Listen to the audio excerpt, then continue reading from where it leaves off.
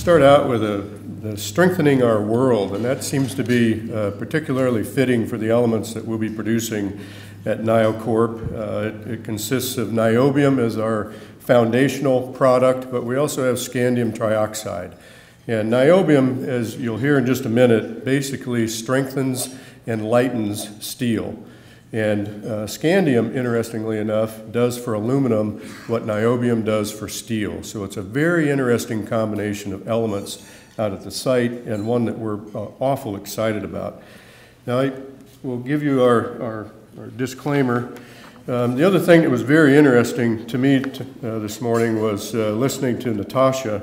And so I'm going to try my best not to bore you with this presentation, and hopefully create some excitement about this project. But this is kind of a standard presentation that we do give publicly right now, and I'll try to make it as fun as I can. So NioCorp is traded on the TSX under the symbol NB, and we really like that since that's the elemental symbol for niobium. We had a lot of very good fortune in 2014. The lower left-hand side of that slide, you'll see a couple of different areas that we excelled in. And the very fascinating part to me is all the accolades that you get for stuff like that, but it all originated from our main course of business, which is doing technical work programs to increase the value of the company. And that's what all of those share performance attributes were a result of, was hard work by a very good group of people. I'm very blessed to have a group of people with me that I know and I trust. These are very experienced people. They know how to take a resource and put it into production. And that's our goal in life, is we want this project put into production. We also have the good fortune of having some board members on our team as well.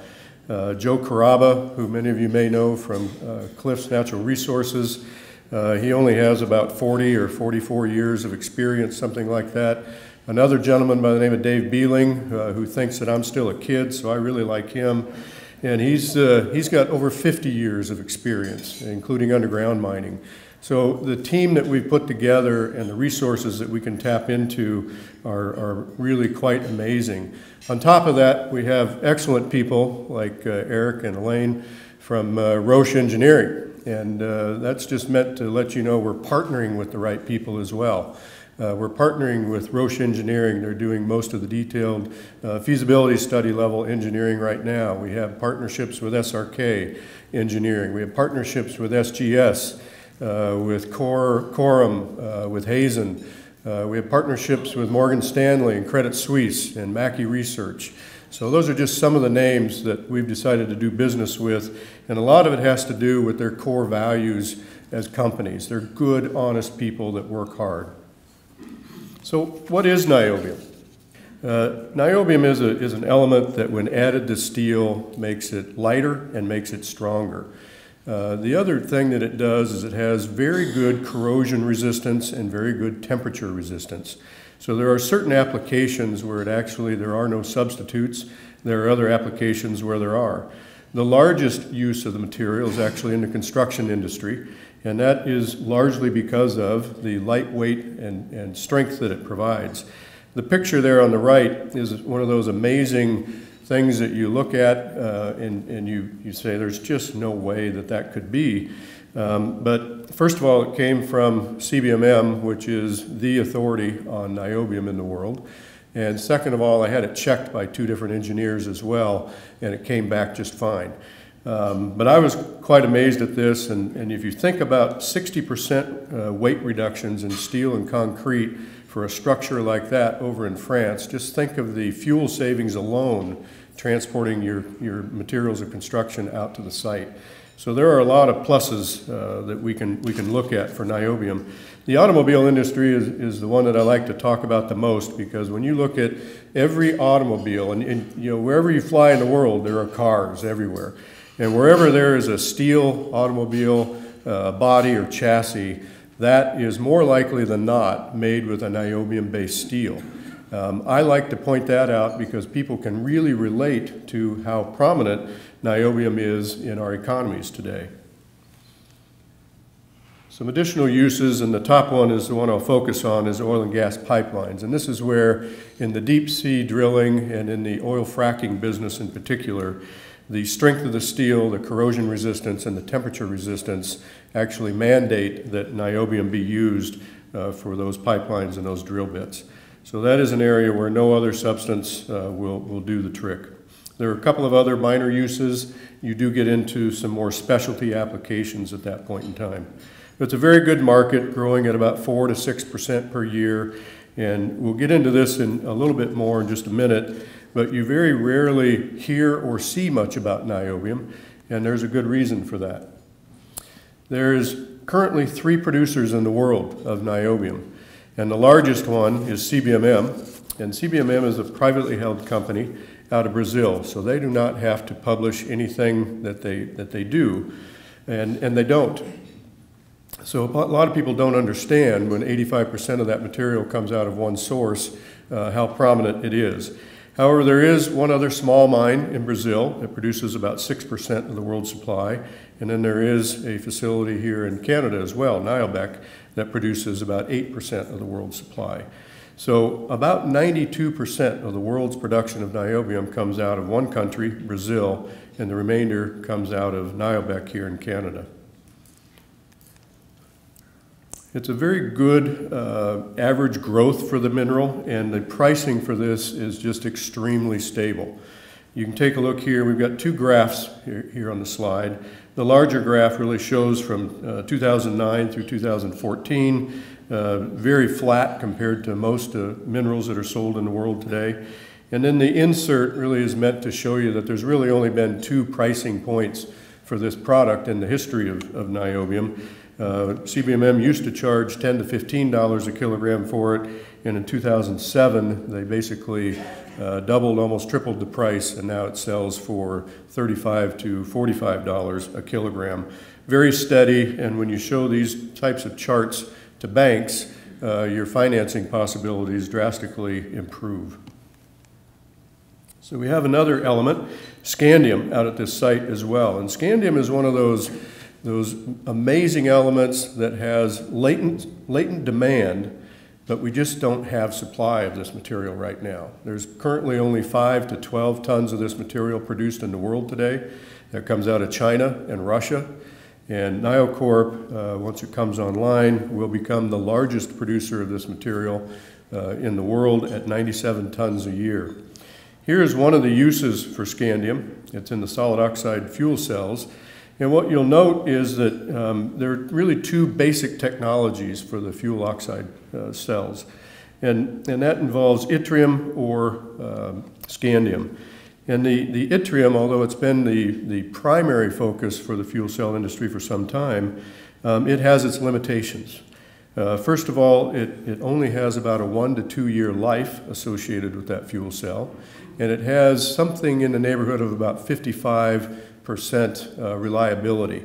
So it really hasn't served the purpose for which people are buying it for. Whereas if you do a scandium-doped zirconia fuel cell, you change the fuel cell industry overnight. Now you have something that lasts for a decade or more, and you have 4 nines reliability. So this actually can be considered base load fuel or generation of your electricity. And there is a company here, actually not here, in the United States called Bloom Energy that is producing these fuel cells right now. And there are buildings in the Silicon Valley in California that are running off of these fuel cells. So this is a way to generate power in the future. You eliminate the grid lines that are associated with it, and I think we're going to see, particularly with more scandium coming onto the market, we'll see this market increase quite a bit. Scandium, as I mentioned earlier, can be alloyed with aluminum, and the scandium does for the aluminum what niobium does for steel. It makes it lighter, and it makes it stronger. And this picture is worth 1,000 words, because the picture on the left is just regular aluminum metal, and you can see there's kind of a chunky appearance to the structure of that, whereas if you alloy it with scandium, you get what you show on the right. And that's a very fine-grained, material. It can be welded. It is much lighter. It is much stronger. And this is an area that the aerospace industry has been aware of for quite some time. But again, they haven't had a reliable supply of the material, so they haven't been able to convert a lot of the aerospace construction over to the scandium aluminum alloys. All the intellectual property has existed for this for some time. Matter of fact, the Russians were pretty smart in this regard, and in the late 60s and early 70s, they were building their MiGs out of the scandium aluminum alloys. You can see in the blue ribbon at the bottom what the economics look like for a scandium aluminum alloy used in the aerospace industry. About $1 to $1.5 million of scandium will provide a $10 to $15 million savings in terms of fuel costs over the life of that plane, and those are both on net present value numbers. Another application that we think is going to be extremely interesting as well. There's a lot of desalinization plants that are being considered. If you take a look at the state of California down in the United States right now, they probably don't have a lot of choices other than to continue to build these plants to create the water that the population there needs. Well, historically, those plants are built with a titanium-based piping material. And that's because if you take a look at the top picture on the right there, that's what would happen to aluminum, just straight aluminum tubing in that type of environment. But when you put the scandium and alloy it with the aluminum, you get performance that you see in the lower right-hand side. And it's really not impacted at all by the salt environment and can handle that corrosive atmosphere. This will save a tremendous amount of money on the cost of building one of these plants. We had a third-party study done on what the pricing would be for this material, and we do just simply use the pricing that the third-party expert came up with as part of our PEA, which I'll go through in a little while here. But there are two cases that they propose. One is kind of the base case where the aerospace industry gives credit for a reliable supplier, and that would be the blue line. And if the aerospace industry takes a little bit longer to bring their platforms up to the use of these alloys, then there would be a second pricing case. And then what we do from everything 2023 on is just keep it at those prices that are shown for 2023.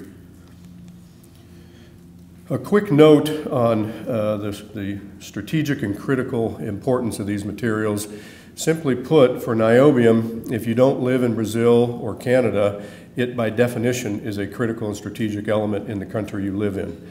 And for scandium, if you don't live in China or in Russia, by definition, it is a critically and strategically important element because of those are the only places where it is produced.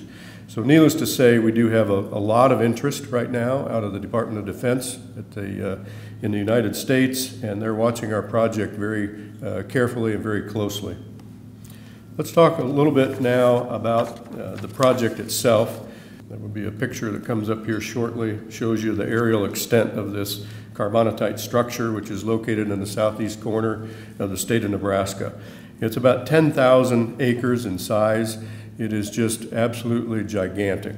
We've only drilled a very small piece of it so far, but we have done a lot of drilling out there, over 18,000 meters total of drilling, and we have published a 43101 compliant report. We've got a couple of different categories here, indicated and inferred, and then we have PEA 1 and PEA 2. And the only thing I'll make a point of here is that the drilling that we did starting in April of 2014 and finishing up with that in December of last year, that was very targeted drilling. What we wanted to do was to do enough infill drilling to create enough measured and indicated resource for a 30-year mine life, and lo and behold, we hit that pretty good. We didn't waste any additional money on extension drilling or anything else. We'll show how big it is later when we need to, but we ended up with a 31-year mine life using measured and indicated material. So we tried to use shareholders' money very judiciously in that regard. We've got all the 3D views of the resource itself. This will be an underground mine. It's about 200 meters. The ore body is about 200 meters below the surface. We've drilled down to 900 meters. and the grade is increasing. We stopped the drilling after 900 meters because it does get quite expensive at that point, and once we put the underground mine in, then we'll drill deeper when we can start halfway or more down. So there's been a lot of resource work. We've also done a lot of metallurgy work, and you can see here that we've used 6 different labs for the metallurgy work. We've done over 1,000 different bench tests, and we've run 8 different pilot plants. We have 1 more pilot plant test that we're going to be running, and that's just for optimization purposes on the scandium trioxide solvent extraction circuit.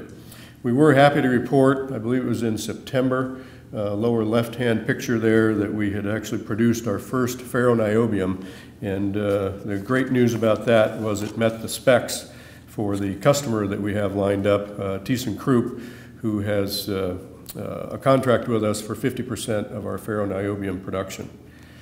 But after all that testing, here's what you end up with, a very simplified process flow sheet, and this is what the plant is being designed around right now. And again, the excellent job that Roche Engineering is doing for us is really putting this together and getting our CapEx numbers where they need to be. Here's what our numbers look like when we run them through a preliminary economic analysis. Pre-tax NPV of a little over $3 billion. After-tax NPV of $2.3 billion. Average pre-tax cash flow of $438 million per year. Total upfront capital of about $979 million. We do include in the upper right-hand corner there an analysis for the base case for scandium and the lower or slower uptake by the aerospace industry on the right-hand side. We also provide a breakdown of the CapEx costs in the lower right-hand side. And you'll see that we do plan to produce about 7,500 tons a year of ferroniobium, about 97 tons of scandium trioxide, and roughly 24,000 tons of titanium dioxide. The titanium dioxide is actually very prevalent in this ore body, and so we're producing it just to generate extra revenue, and it just goes almost to the bottom line because the CapEx to do that and the OpEx to do that is very small. So we're moving our project along. This is an area in the state of Nebraska that has excellent infrastructure. I know that everybody hears all these things, but there actually is a state highway right next to the resource. Electricity grid lines are already in the area. We just have to build the substation to provide the actual power. It all comes from a nuclear power station that has more than enough capacity for our needs. Plenty of water in the area, if anything, maybe a little more water than what we would like, but plenty of water. And the community support out here is something that I have to talk about because I've never seen this level of positive community support ever in my 34 years of being in this business. We have town halls out in Elk Creek, Nebraska on a regular basis so we can keep the community informed. And the sign at the entrance of the little town is actually a chalkboard so that in case somebody is born, or on the other hand, they can adjust the handwritten number on the sign. And there are 114 inhabitants in Elk Creek, Nebraska. We have yet to have a town hall in that area where we don't have more than 114 people present every time. This is an engaged community. Almost every member of the community is a shareholder. They believe in the project. They want the diversity of business in their area, and we're excited to be where we are.